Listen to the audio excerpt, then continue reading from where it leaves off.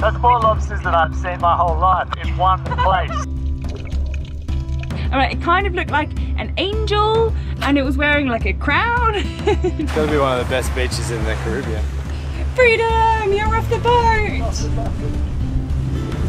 Back it up. That is not the right way. That is to certain death.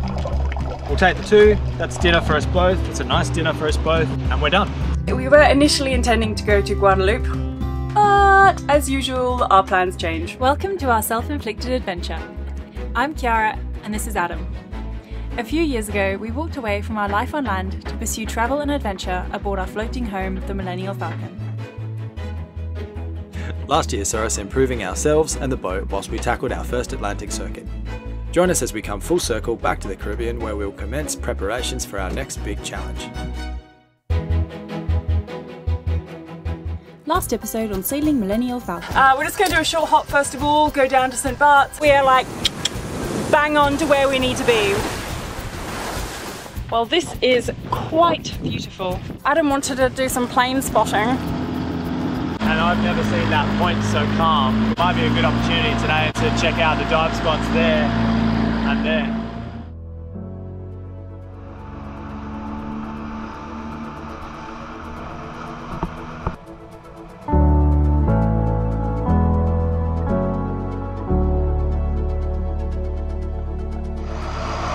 It's a nice little spot.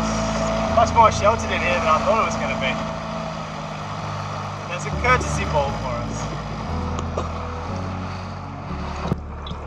It's just rocky bottom and like probably 20 feet. Just see what the current's like and we'll head in and hopefully find something. That's how I roll. Ooh, I'm so buoyant.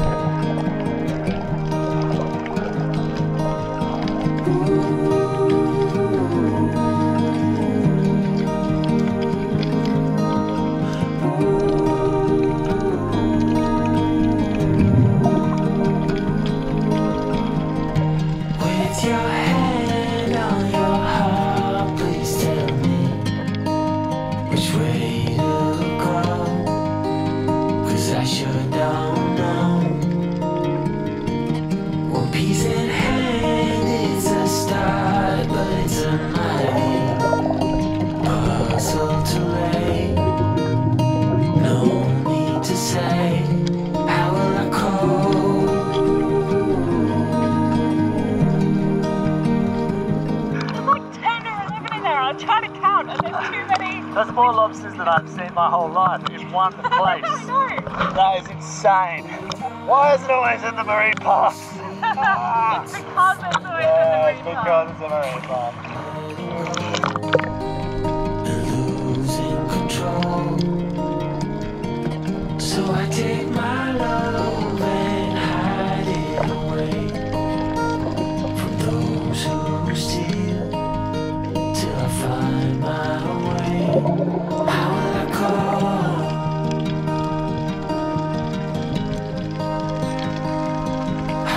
I really want to go back there either tomorrow or like there are just so many spots around here. I'm so astounded how good the nature is around here. The sea life is around here. Like there are turtles everywhere and they are not afraid. And then down there it was like nurse sharks and we saw these little like cuttlefish things and like I should really, really learn more names for the fish. Alright, it kind of looked like an angel and it was wearing like a crown. No. I thought the remora was a nurse shark. And yeah, it's really cool. Can't wait to do a bit more snorkeling. So many lobster, they were really cool. I'm really keen to like go around the corner outside of the national park and see what the sea life is around there. And if it is as good as here, it's not a national park. We might be able to pick ourselves up a lionfish. So we've just woken up next day after being in here and we've had our first coffees and I thought it might be nice to actually just go for a walk on the beach. We haven't really done that for a little while. There's also a really nice walk kind of around the this bay. So the cool thing about this bay is that you can't get to it with a car. You can obviously get to it with a boat, and so therefore it is still busy. Little speedboats kind of pop by, but anybody who wants to come to the beach needs to walk here.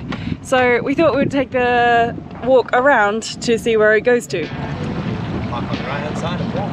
Yep. It's a minefield around. You gotta go so slow because they're just fearless. They're like right there. They'll just pop up anywhere.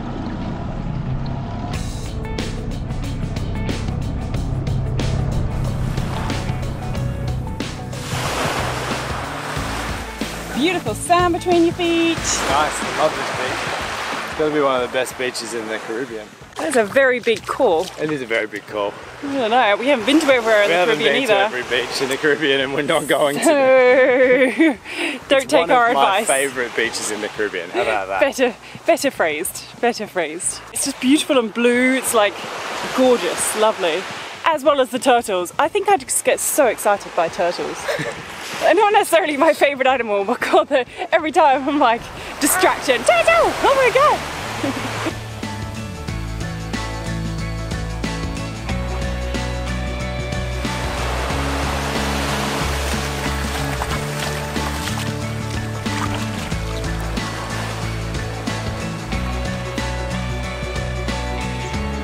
Oh, how stunning is that? So nice. Sargasso. I knew I could smell it. Good thing there's no smell-o-vision. It's a bit pongy. Yeah. It's not that pleasant.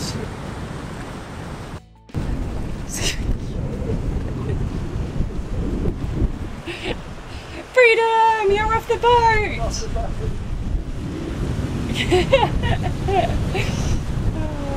I have this thing where I have absolutely no cabin fever issues. I think I was built to be like a solo sailor because I really just don't have the thing where it's like, oh, I've been on the boat for a while, I better go stretch my legs. It just doesn't bother me for some reason. I just sort of start pacing the halls in the boat unconsciously and then I get my steps in, sort of. But whenever I come onto land, suddenly I'm like, oh, so much room for activities. And then I realize just how out of shape I am because I'm immediately like, oh my God. And then I realized that I've been trapped inside 42 feet for the last 2 weeks. How long have you, when was the I last honestly time you don't went know. ashore? Would have been I'd 2 say weeks. At least a week. At least say a week? 2 weeks. He's very, very strange in this. Like, I definitely need to go to shore every, like, I think max I can usually do is about 3 days. And then after that I start getting cabin fever and I need to kind of go, unless we're sailing obviously, and then I really can't leave, so. When's the next Golden Globe? Maybe I missed my calling. Should I do the Golden Globe, ladies and gents, when the next time comes up to see how long I can stay alone on a boat and go full castaway? Can you take Millie? No, you're not allowed to take Millie, unfortunately. Who thinks Adam should do a Golden Globe race sometime in his life? I think so. There'll be a whole 6 to 9 months without him. You have to be shoreside support, you know. You have to deal with all my emotional outbursts when I'm at sea. We're like, Mom, I'm so bored. Although seemingly not, because he can survive for a very long time without being bored on the boat. So yeah, honestly, if I had enough books and enough games and enough music, I'll be fine.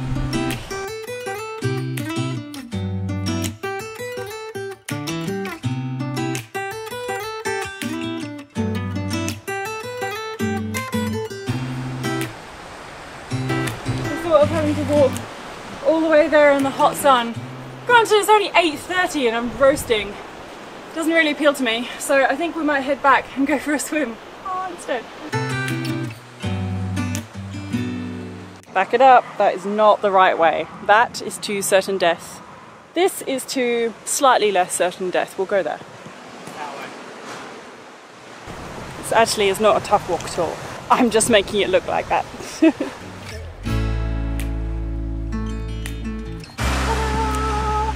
I made it!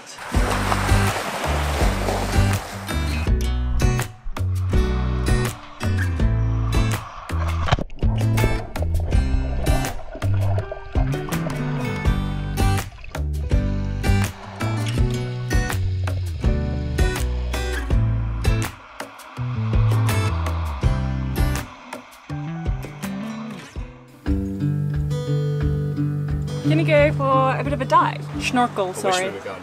Around the corner, when there's a space outside of the marine park, which we're gonna try a hand at catching some fish there.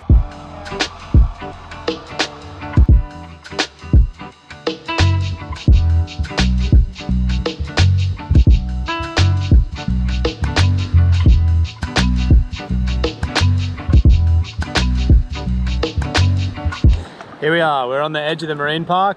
Other side of that rock wall behind me is a marine park, so we're not going to fish there, we're not going to do anything there. So from that point to there, basically till Gustavia, it's fair game. So we'll see if we can do the public good and nail a few lionfish, if we can find any, I don't know. I saw one in the marine park and I was like, I forgot these are a thing. It does look a little bit sparse along this coastline, I won't lie. I have a suspicion it's just going to be lots of fallen rocks covered in mold, so no promises, but it's worth getting in the water, that's for sure.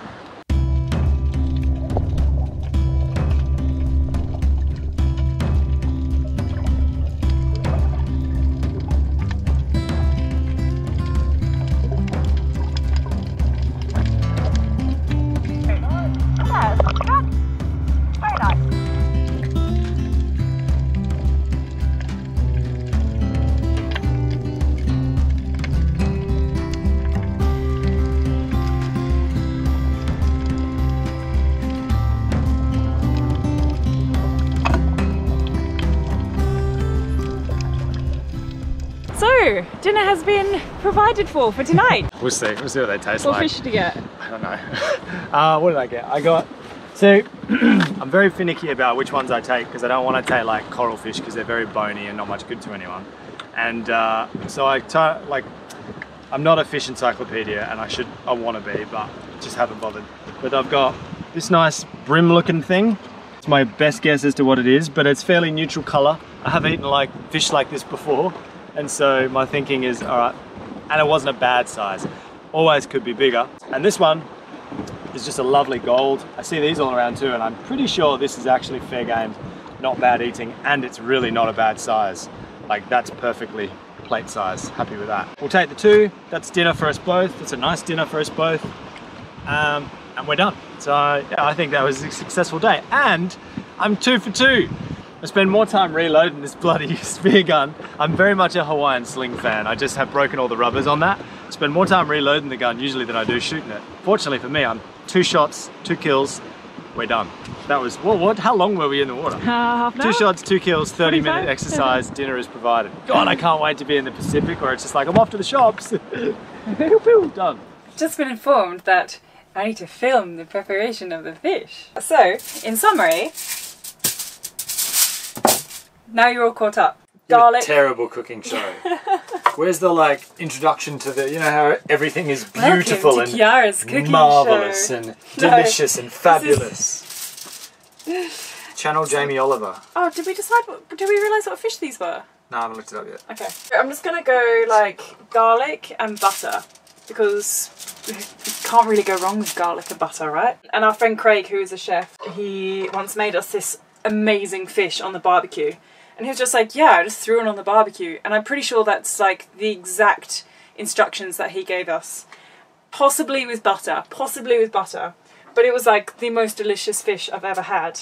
So I'm just going to try doing that. We'll put some butter on here, throw it on the barbecue, and because I like garlic, I'm just going to put some garlic in there too. And we'll see how it goes. And that will certainly freshen up. That will certainly make a more exciting meal than the beans and rice that we were going to have. So now we have beans, rice and fish.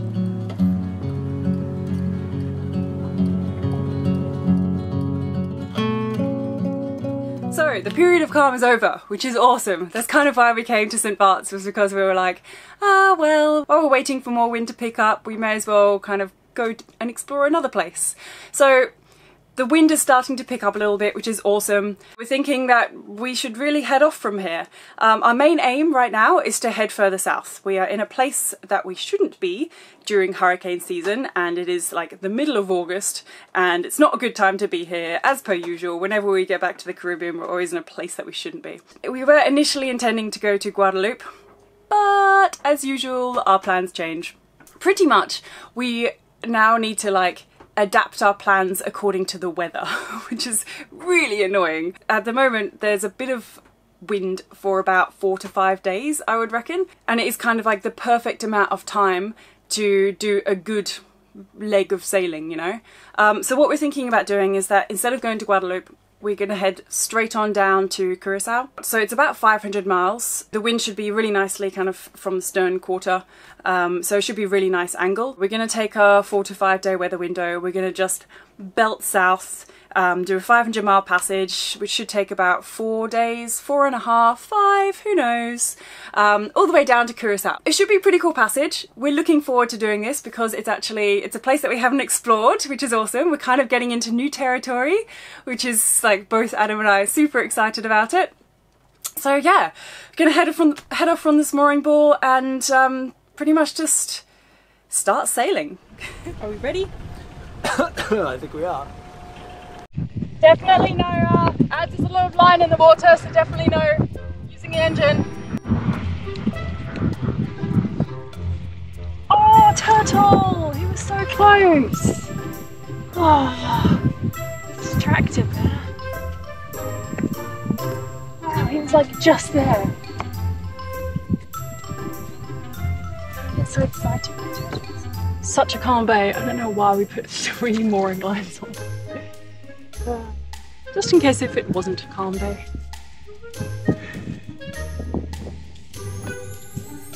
Oh, another turtle! Look!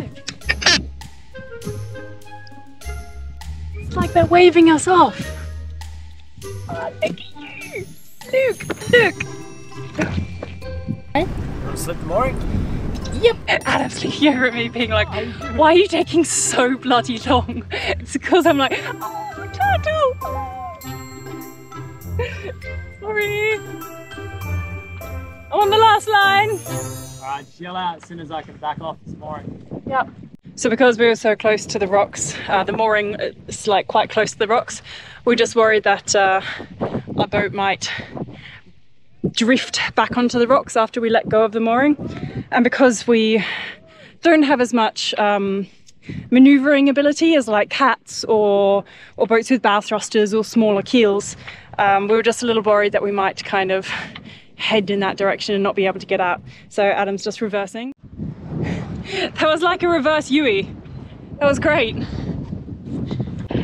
Well, I know she backs to starboard typically, so I just gave it a big squirt in backwards and then full lock, and then I just left it in reverse idle, which means the prop walk typically is more than the rudder steerage. So she just kind of did a nice reverse U-bolt, really. It's just exactly what I expected her to do, which is unheard of for this boat in reverse. Absolutely unheard of. She must be in a good mood. How's that looking? Yeah, that's not too bad. Starboard. How are those reefing lines? Yeah, they're all pulled flat.